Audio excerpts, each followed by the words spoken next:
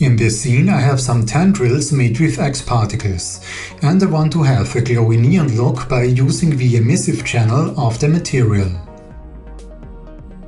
When activating it, they look very flat, but you can use the attenuation settings to get some depth.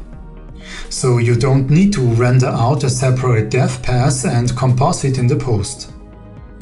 We have a linear attenuation,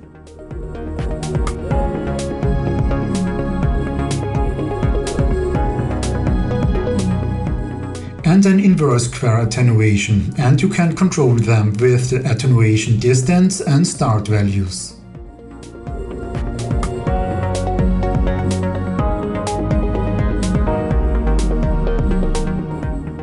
You also can combine it with a diffuse color to get nice shading effects. The more the attenuation is set, the more you can see the color of the diffuse channel. Adjust the strength of the emissive channel and activate glow in the render settings, and you have set up a very nice effect within a few seconds.